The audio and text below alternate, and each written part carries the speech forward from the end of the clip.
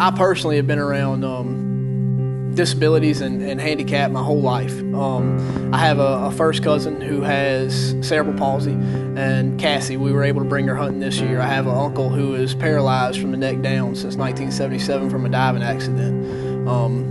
I've always been able to see firsthand the struggles that these people go through just living every day-to-day life, just getting in the depression, the down spots, the thinking that they can't actually do things that everybody around them knows they can do. You know, we were doing stuff here, and we were really hearing of great news coming back from some of the hunts that we were able to send people on, and seeing firsthand through some of the videos how much it touched people's lives. And we got together and said, you know what, we can do this. We have people here that we'd like to help, and it's great watching what your money does when you donate it to another organization, but there's nothing like being able to see firsthand on some of these hunts the experiences that we get to witness.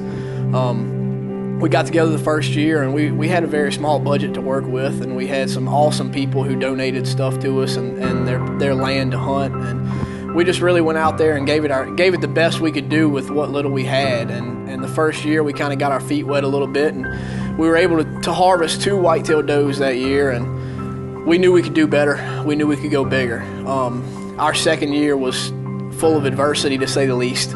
We lost my dad, who was a crucial part of our outdoor ministries. Him and another guy, you know, Porter, they were in an automobile accident. And for our biggest hunt we had planned that year, that was a week after the accident. So we lost my dad, and then we also didn't have Porter with us. And we kind of went at that thing and just made the best we could of a bad situation, and it ended up being one of the most moving hunts we've been on yet. You know, we really pulled together as a ministry, and at that point we really saw this ministry explode into something huge and really take off into what we knew it was going to be all along. We saw people come in and step in from the outside and come help that we knew the whole time were right on that fence. And I honestly believe that tragedy pulled our whole ministry closer together and really brought us to who we are today. Now, you know, we talk to each other year round. You know, every day we're calling, texting, we're involved a lot more than we were, and it's almost like a passion burns a lot deeper now for a fulfillment that we had before, but it wasn't anything like it is now.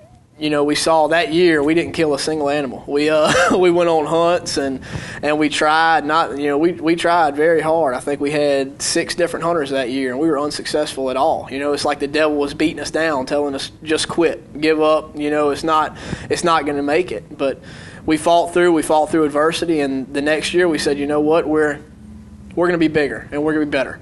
We bought all the right equipment. You know, we have all our electronic setups, our electronic scopes, and in the 3rd year of our organization, just 1 year after the biggest tragedy that we probably could have faced as an organization, we were able to harvest 15 or 16 white-tailed deer, and 2 elks in 3 different states with 18 different hunters. Just unbelievable what we were able to do in the short period of time to overcome the adversity we overcame. That we can only say God. That's all we can say is God is leading us by the hand and showing us what we're supposed to be doing. And it's awesome to be a part of this ministry.